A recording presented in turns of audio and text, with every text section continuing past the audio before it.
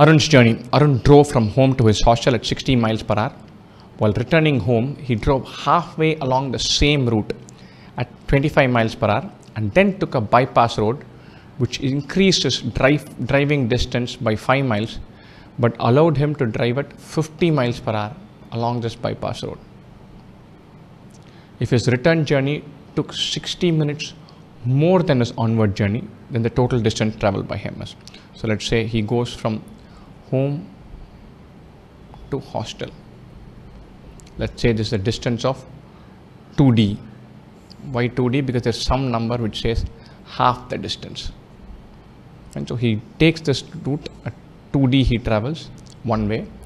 Second time around, he drove half the route d and then took a bypass which increased the distance by 5 miles, made it d plus 5. This is the bypass. And while going, I'm going to assume that this d is in miles. The time taken would have been 2d by 60. While returning, the time taken would have been d by 25, because this he's traveling at 25 miles, and d plus 5 by 50 plus d plus 5 by 50. This is onward journey. This is return journey. Time taken difference will be in terms of hours. We've assumed d in miles. This is miles per hour, miles per hour, miles per hour. This will be in hours. This will be in hours. Right?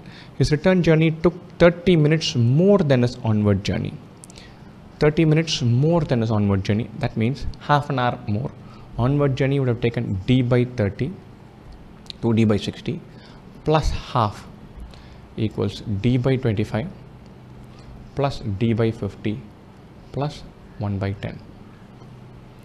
D by 25 plus d by 50 more than 2d by 50. So this is 3d by 50.